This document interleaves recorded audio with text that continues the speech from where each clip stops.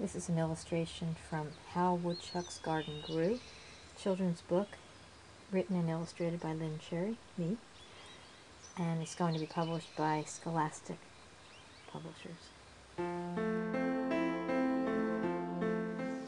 People always ask me, where do you start? And I start with a plant that I have a good reference photo for. So that's why I've been starting with the sunflower and the cucumbers. So I start with a watercolor wash, and then I build it up little by little.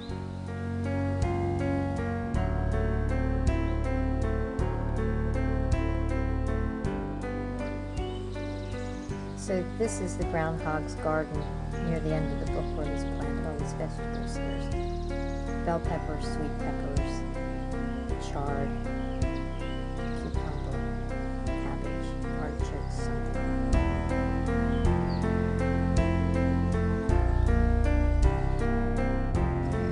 So here you can see I've just put in the undercoat on a little woodchuck, and I build up from a very mild wash, and then it goes deeper and deeper, and then put little fur hairs over that. You can see here how these leaves are starting to look more three-dimensional, and how they're starting to pop up from the background. And the way you do that is through contrast. So darker colors in the back make the lighter colors top forward.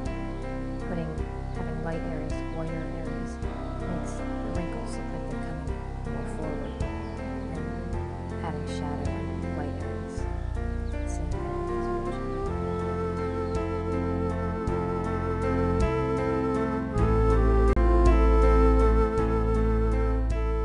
So I painted more of the little woodchuck, and that's what I'm going to continue doing over the next half hour, an hour.